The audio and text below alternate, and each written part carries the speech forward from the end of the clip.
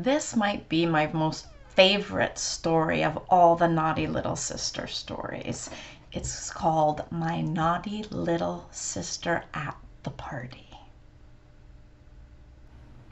My Naughty Little Sister at the Party by Dorothy Edwards, illustrated by Shirley Hughes. You wouldn't think that there could be another child as naughty as my naughty little sister, would you? But there was. There was a thoroughly bad boy who was my naughty little sister's best boyfriend, and this boy's name was Harry. This bad Harry and my naughty little sister used to play together quite a lot in Harry's garden, or in our garden, and got up to dreadful mischief between them, picking all the baby gooseberries and the green black currants and throwing sand on the flower beds and digging up the runner bean seeds and all the naughty sorts of things you never do in the garden. Now one day this Bad Harry's birthday was near, and Bad Harry's mother said he could have a birthday party and invite lots of children to tea. So Bad Harry came round to our house with a pretty card in an envelope for my naughty little sister, and this card was an invitation asking my naughty little sister to come to the birthday party. Bad Harry told my naughty little sister that there would be a lovely tea with jellies and sandwiches and birthday cake, and my naughty little sister said, "Jolly good." And every time she thought about the party, she said, "Nice tea and birthday cake." Wasn't she greedy? And when the party day came, she didn't make any fuss when my mother dressed her in her new green party dress and her green party shoes and her green hair ribbon, and she didn't fidget, and she didn't wriggle her head about when she was having her hair combed. She kept still as still because she was so pleased to think about the party. And when my mother said, "Now, what must you say at the party?"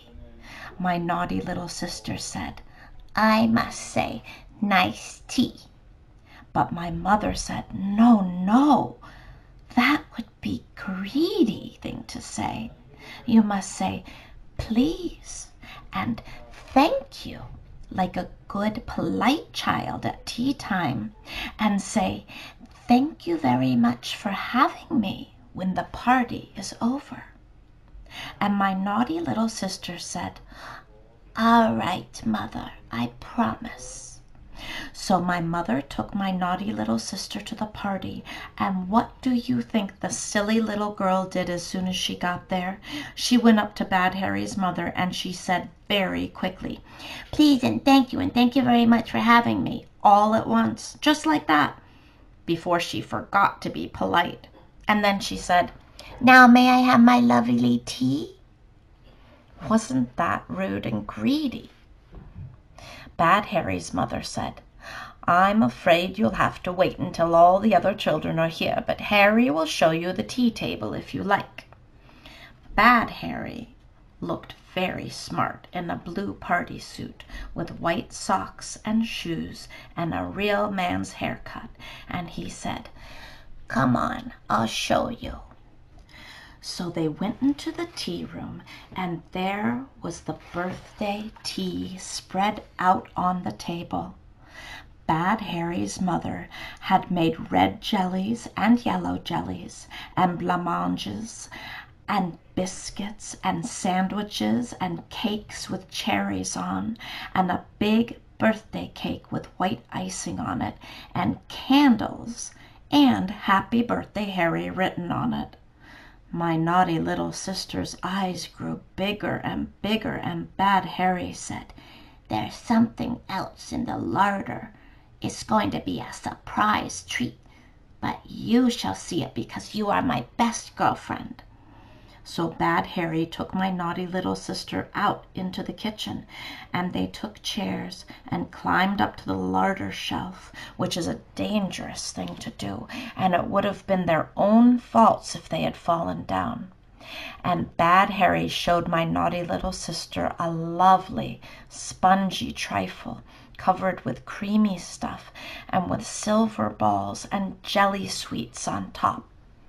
And my naughty little sister stared more than ever because she liked spongy trifle better than jellies or blancmanges or biscuits or sandwiches or cakes with cherries on or even birthday cake.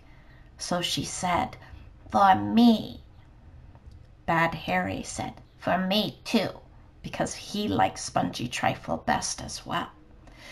Then Bad Harry's mother called to them and said, "Come along, the other children are arriving." So they went to say, "How do you do?" to the other children. And then Bad Harry's mother said, "I think we will have a few games now before tea, just until everyone has arrived." All the other children stood in a ring, and Bad Harry's mother sang "Ring o' Roses" first, I think. And all the nice party children said, "Oh, we like that." But my naughty little sister said, "No Ring o' Roses, nasty Ring o' Roses," just like that, because she didn't like Ring o' Roses very much. And Bad Harry said, "Silly game." So Bad Harry and my naughty little sister stood and watched the others. The other children sang beautifully too. They sang, "Ring o' roses, roses, a pocket full of posies, a tissue, we all fall down." And they all fell down and laughed. But Harry and my naughty little sister didn't laugh. They got tired of watching and they went for a little walk. Do you know where they went to? Yes, to the larder to take another look at the spongy trifle. They climbed up onto the chairs to look at it really properly. It was very pretty.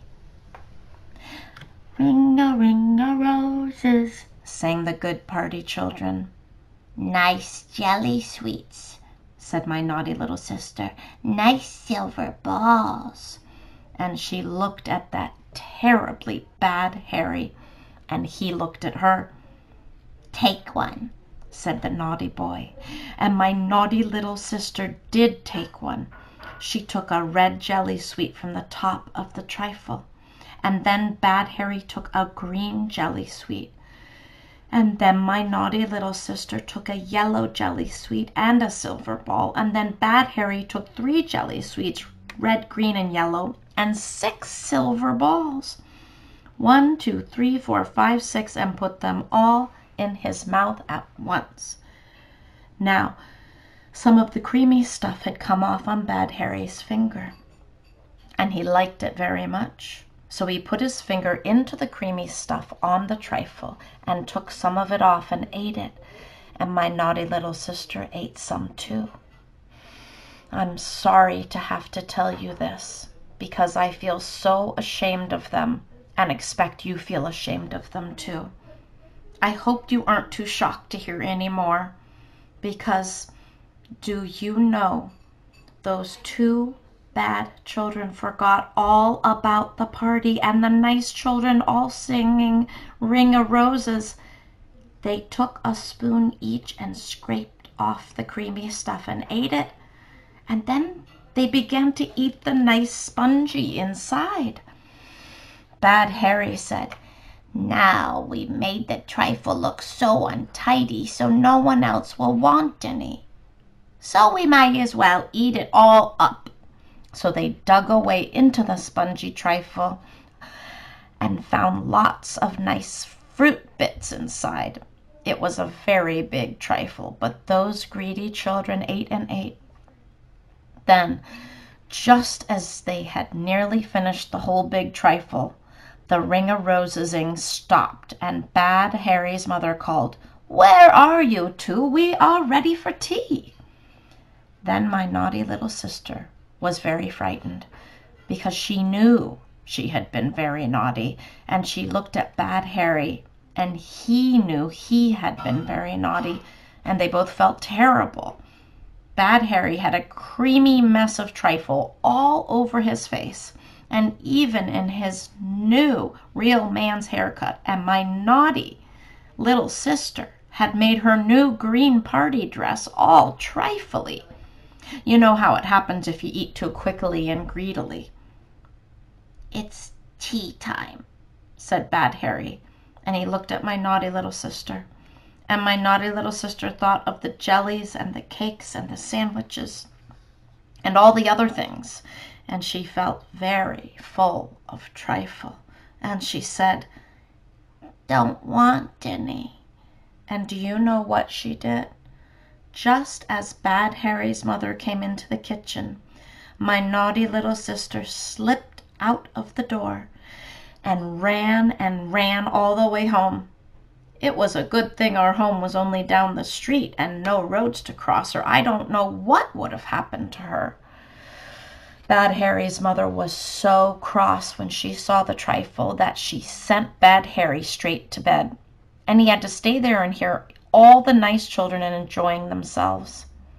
I don't know what happened to him in the night, but I know my naughty little sister wasn't at all a well girl from having eaten so much trifle.